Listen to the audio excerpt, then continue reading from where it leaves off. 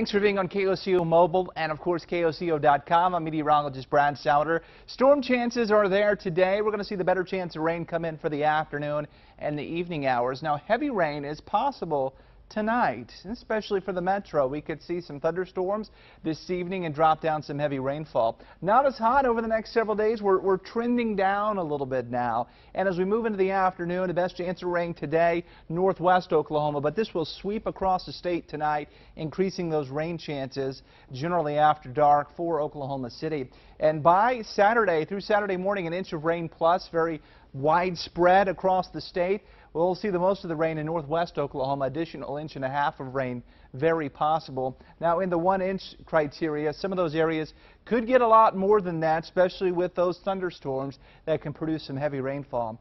95 degrees this afternoon, still on the muggy side, but the breeze southeast at 10. Look at where we're headed. Tonight 71 with the heavy rainfall, 88 tomorrow.